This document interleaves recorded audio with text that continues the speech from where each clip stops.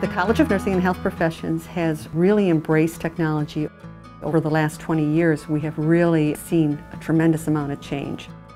We started off with our first online course in 1998, and since then have been going full speed ahead. In the beginning, it was really read a few articles, read these chapters in a book, and answer these discussion boards. Now what we have is a lot more interactivity. You're able to interact in real time, synchronously or asynchronously, and really fully engage with the content as well as your classmates, as well as the faculty. We have students from all over the United States and all over the world. And we like to have those students collaborate so it doesn't feel like they're alone at home, working on an online class, but we want them to feel like they're collaborating with their peers. We've introduced assessment tools, which also helps our students develop physical assessment skills without having to be on campus in a lab.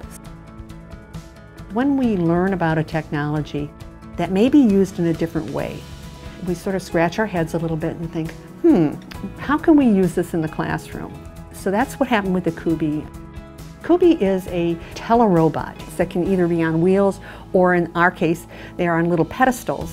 The Kubi allows you to, in real time, be present. So you can talk and you will be heard.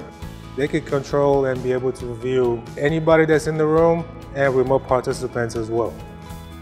We want a reflective practitioner, somebody who self-evaluates what they're doing, and that this is carried on into their practice throughout their career, that they always think, what did I do, how did I do it, can I do it better?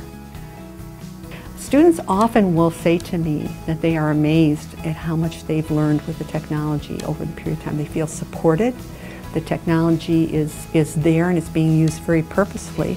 But the faculty are able to use the technology effectively and are cognizant of where the bumps are. So they can be proactive in how they introduce the technology to the students and then be there standing by the side to sort of guide them through it.